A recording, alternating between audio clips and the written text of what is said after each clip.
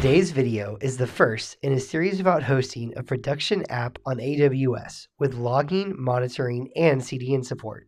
In today's video, we will be working through a few steps to get our app Dockerized and our image pushed to a hosted Docker registry. Docker is a tool that allows you to package your application code and any supporting libraries so you can ship and run that code anywhere.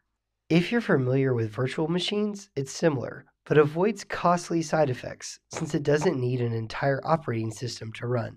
A container runs on top of the host and will use the host kernels and allotted resources. This makes Docker containers much smaller and easier to ship to colleagues, staging, and production. I'm sure you've heard or used the old adage, "It works on my box." Using Docker, you can be assured that your servers are running the exact same code that you are running locally, so you shouldn't experience those problems. Prerequisites are Rails app, Docker, and Docker Compose. When Dockerizing an application, there are a few things that need to be done. First, you need to add a Docker file. This file is the most important and really the only requirement. This file defines the Docker image and instructs Docker on how to build it. When you run Docker build, the Docker daemon is going to reference the Docker file to see exactly what should happen during the build process. Next, there's a Docker ignore file that is used to specify certain files or folders that you don't want to include in the image being built. If you're familiar with Git, you can think of this file as being equivalent to a git ignore. Last, we're adding a Docker Compose file that we will be mainly using to simplify local development. This can be configured for your dependencies such as Redis, RabbitMQ, Postgres, MySQL, along with many others.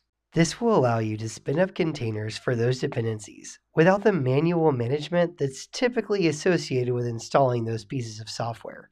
This comes in handy if you have many services. Simply by typing Docker Compose up, a new employee can easily get started without having to know about all the supporting services and how to set them up. Below is what we should have for our files.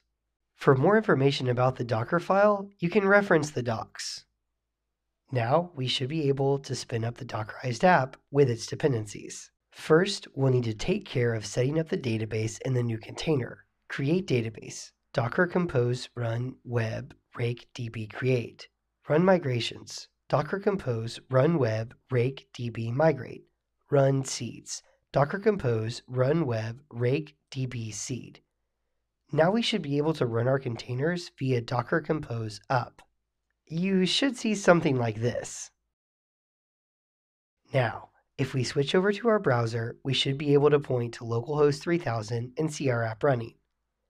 Lastly, if we switch back to our terminal, we should see that our logs are actually working correctly. Using Docker in Docker Compose, we Dockerized a Rails app and its dependencies to allow us to conveniently spin up a Rails app and allow others to pull down the service and run it, without having to know about all of its dependencies and have them pre-configured on their box.